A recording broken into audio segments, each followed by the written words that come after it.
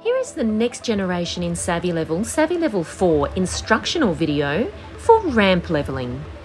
Here we've come into site and we're using the 10 times zoom feature, which only SavvyLevel has. It's showing we're 80 mils down on the right hand side. Now we're measuring the ramp here. We know we won't overrun the ramp because the ramp has 90 mil lift and we're 80 mil down. And SavvyLevel has told me that the right wheel is low and it's low by 80 millimeters. I know my ramp is going to work because I checked that previously. So I'm going to place this under the right wheel and I'm going to do the correcting from the car.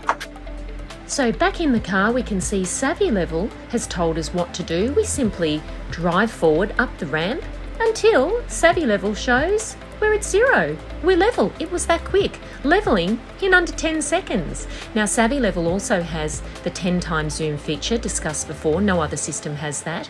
And it has hitch height feature. So when you unhitch, you simply lock it into the system. So when you go back to rehitch, you can turn the SavvyLevel to that point. Here we're just now using the jockey wheel. We've chocked the right wheel and using the jockey wheel, the bottom screen to level. Levelling done. A few other quick points. SavvyLevel has TRC technology. It's the only system with that technology.